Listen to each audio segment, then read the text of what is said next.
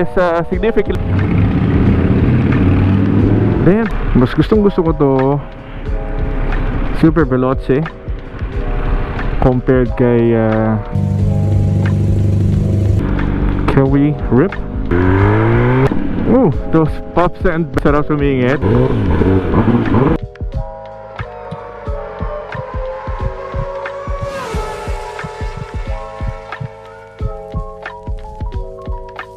Ito rin, Arrow Designs. Slip-on lang din. Slip-on lang. That's why. Straight na yun. Oo, kaya nga nakita ko kanina, grabe. Brutal talaga, yeah. So magkano? Magkano if ever ang 4-day exhaust? Yung araw namin 160. 160? Wow. That's why. Titanium exhaust. Okay. Pero ang gaan? Gaan sir, kasi tapos ang horsepower nito is 209. Higher horsepower siya than yung mga sports bike natin. Yeah, oo nga eh. R1 I think 170 lang din yan. Yeah, tama. Kasi MV mas tataas ang horsepower. So it's very nice ano, parang hindi ka lagi nakayuko-yuko talaga. Magaan siya, even sa mga leaning corner. Yeah. Ang engine niya kasi naka-counter rotating siya. I see. Sa ordinary bike sa mga Japan bike, clockwise. I see. So this one sa lubong. It's helping out. The purpose that is sa MotoGP, ang design talaga ng track niya is counter. Yeah. Counter momentum yun. So pag nilin mo, sasabay. Kasi pag yung dati, pag ganun, may laban yung momentum niya sa yeah. That's why nahihirapan mag-shifting niya, linginan niya, banking. Ginawa siyang counter rotating. Galing, no? So yun, counter momentum siya. Tsaka talagang ano? So yun yung ano niya. Tapos every bike natin sa MV, mapapansin nyo, meron siya sa kabilang side ng mga perma. Yes. Yung bike talaga kasi handmade. Yan ang sinasabi ko. Hindi siya madali lang po. May ang MV sa atin, medyo OD lang. So I've heard bossing kapag bubili ka ng MV Agusta, meron ka makuha ang box. Kumbaga para may kit, no? Sa units, meron kasi mga base model Yeah. na wala na siyang kit. Oo. Meron na lang manuals. Yeah. Pero pag ibang kasi talaga, tingnan mo naman, ang komportable niya, ang upuan. Diba? Never seen a na carbon parts, tapos hindi yun naka-olids na yes, suspension, yeah. electronics, even steering camper. Yes. CRS, mas mataas ang handlebar niya compared dito. Oo, tama. Ito yung top of the line niya. Okay, thank you. Meron kayong Rush. Actually tatlo lang sila. Grabe, no? Sobra talaga kasi yun talaga. Yung isang Rush po, Rush po yun. Rush. Isang unit po yun, naka-service. Oh, di ba? Boss, magkano nga ulit yun? Magkano yung Rush? 2.7 or 8. Oh. Grabe, no? Pero ano yun eh, yun ang wala sa listahan talaga la. Pero boss, magkano na daw kayo no? Super Veloce na 1,000?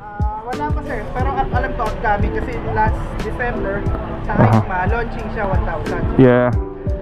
Pero wala pa nga ngayon currently, 800. Yeah. Pero parang mas gusto ko pa. Brutale. Ganda. So, ito yung price. 2.2 Brutale RR.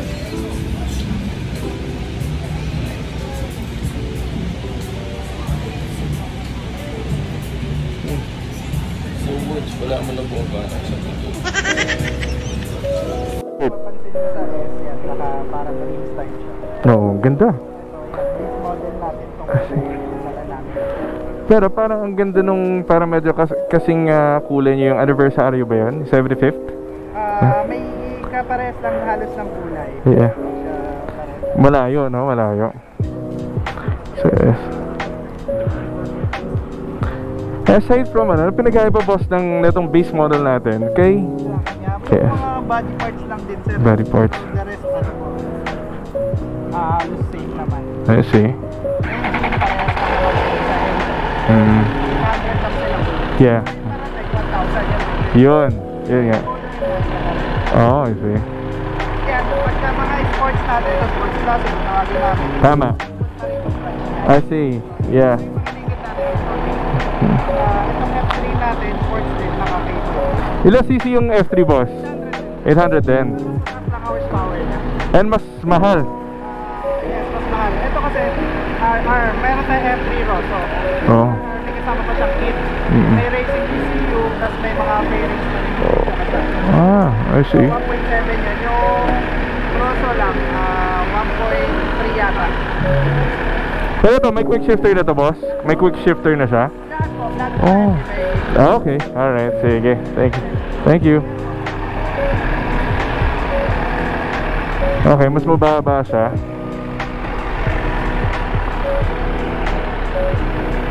Alright. There we go. Okay. Pero mas mataas pa rin yung ano. So ano mas magaan na bike. Ayun, ang stylish na tignan boss.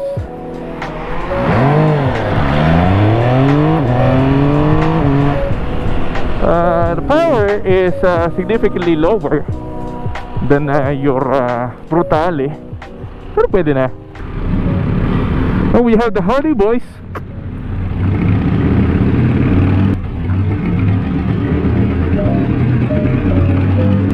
Damn, that Ducati though. Kita nyo yun guys. Kaso iba yung tunog niya kasi 3-cylinder lang. It's a 3-cylinder bike. That's a Sportster. Our first bike. Una nating bike. I wish someone can like take a picture of me or something. Idol natin to si MV Agusta. Mas gusto ko to super veloce compared kay F3 nila. Something, a museum piece lang.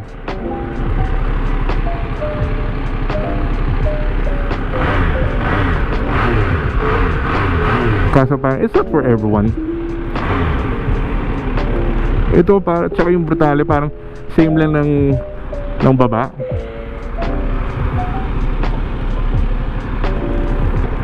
Kaso in line 3 to, yung isa is in line 4.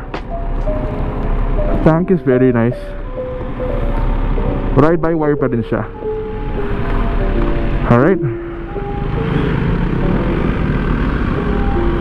Pero maliit siya.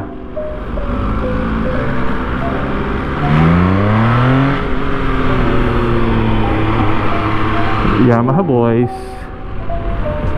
Kaya yun nga, tulad na sinabi ni brother from MV, talagang handmade.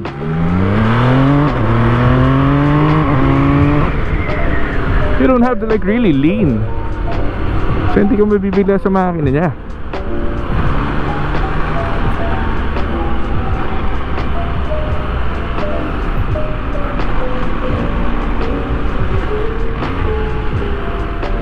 Alright.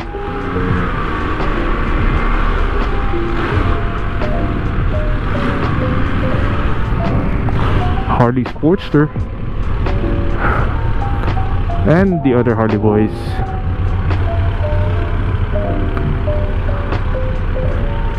Well, I consider buying an MV Agusta. Yeah, of course. Kung may pera. At pang the daily drive mo ba? Hindi. Ang museum piece lang siya. Tsaka for coffee rides, coffee runs, Brutale is the way.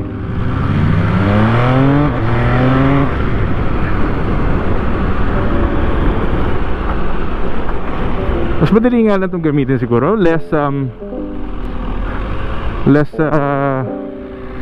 intimidating. Less intimidating. Kasi 800cc lang. So mas pagaan siya.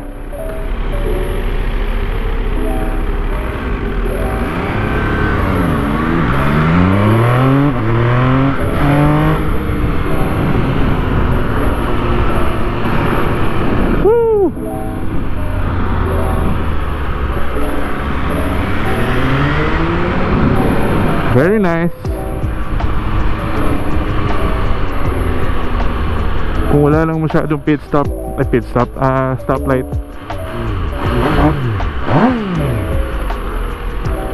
Alright.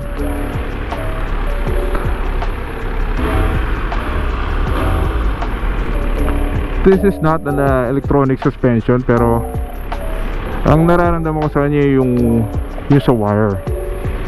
There we go.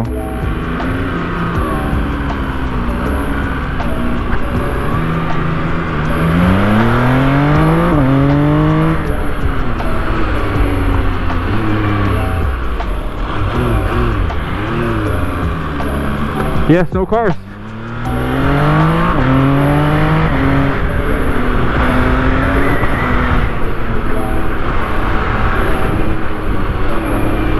Nice.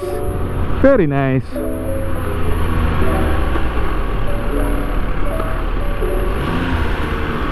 MV Agusta, baby.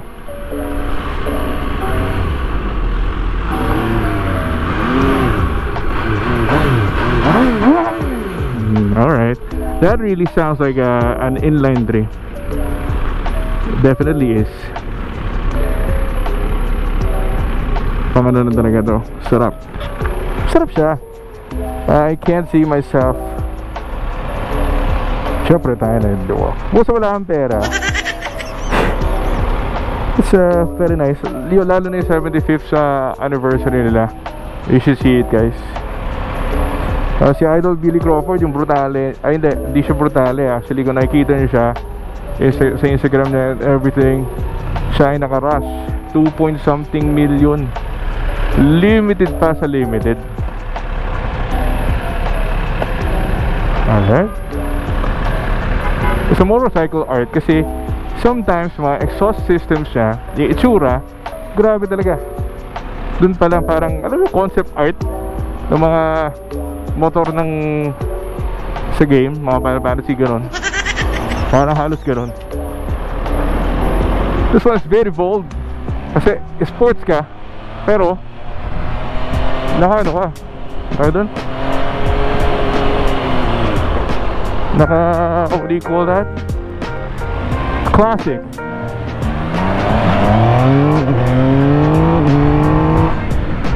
Alright.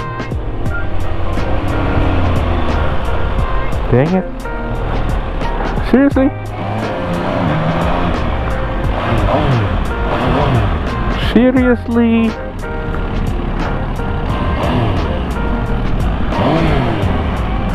Very nice. Very, very nice.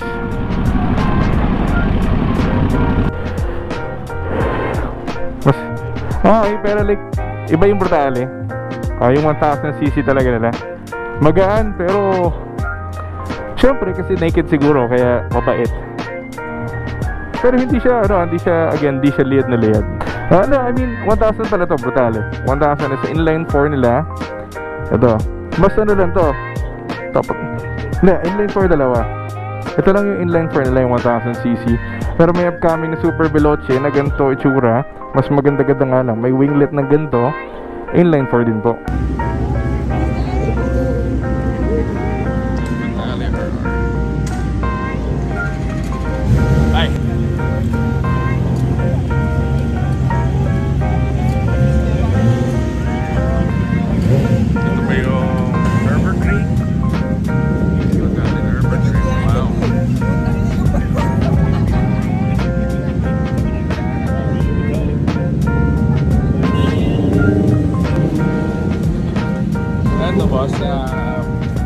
Stock exhaust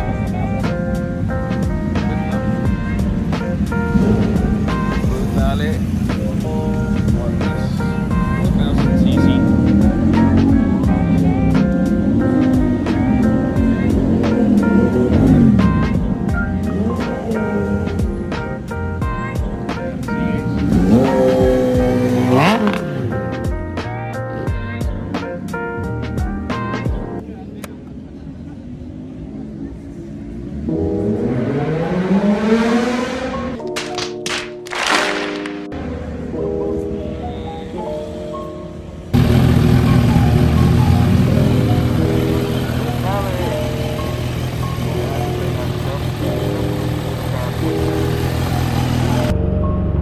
AMV Agusta.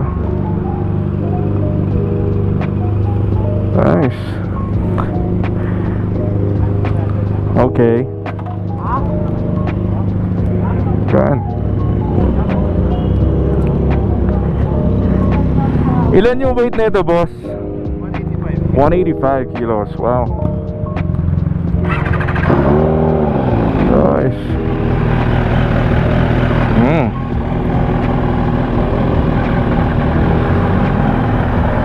Brutale. Ayan, try natin siya. Food shop, punong-puno ng carbon. Okay, that's why tinatawag itong motorcycle art. Alright, gone! Gone! Yeah. Gone na ito, guys. Ang komportable ng upuan niya. That's a start. Okay, ang ganda ng bar and mirror niya. May launch control din siya. Brutale 1000 RR. Wow, solid. Shall we rip?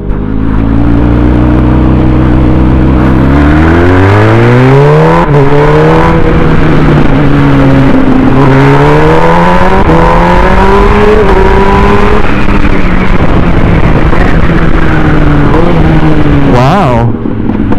Oh, those pops and bangs though. Very nice. Sarap sumingit. Oh god.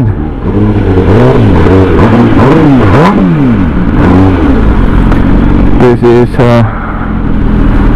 ang sarap. Motorcycle art talaga. Maski yung ergonomics siya, ang sarap oh. Wow. Kita mo yung dashboard niya. Tapos pwede mong i-connect via Bluetooth ang iyong cellphone para palitan mo yung height, suspension, everything, almost everything. So you download the app, connect it to your motorcycle. That's it. High-tech kung high-tech. Solid. Sheesh.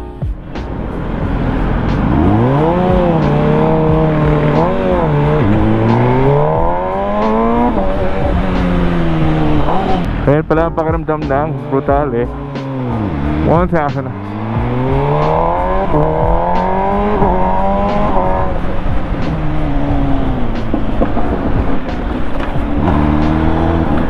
Oh, lumagpas na ba tayo? Sorry, lumagpas na ba tayo? Alright, another lap. This time, mas alam na natin yung pasikot-sikot.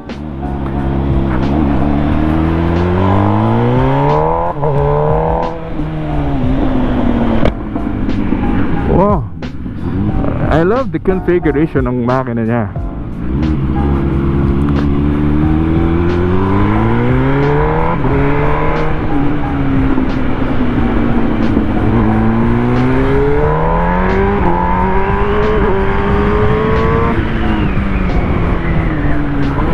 The brakes are nice. Woo! And lambing ang kanyang makina.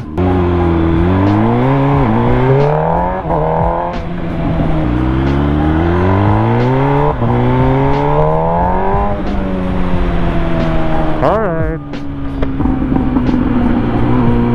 Sarap.